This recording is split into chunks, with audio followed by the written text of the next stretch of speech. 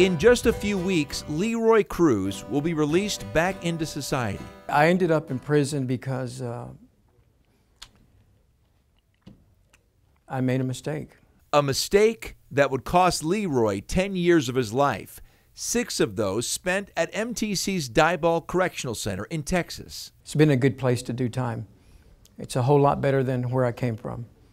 So I'm grateful that I am here.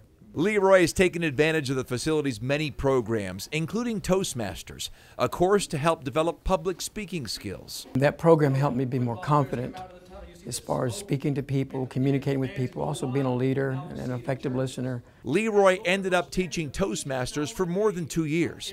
He also taught a faith-based program called Therapon and graduated from the course with an associate's degree. That program is geared on changing our mindset.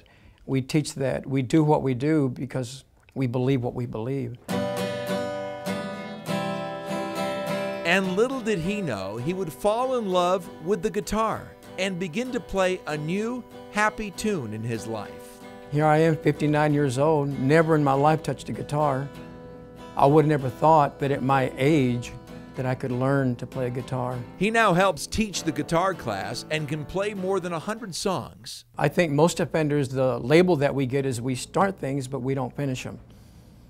And so starting Therapon, starting Toastmasters, starting into the guitar program, and seeing it through and completing the programs has given me the mindset that I can do something. Yes. I do believe that it will help us out in the world, not only in the sense of those skills we've achieved, but also in the sense of being able to show people that we're different men.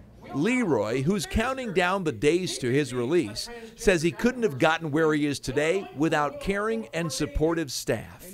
I can walk up to Warden Driscoll pretty much any time, and he's available. He's got an open ear to all the inmates, not just me, and I appreciate that.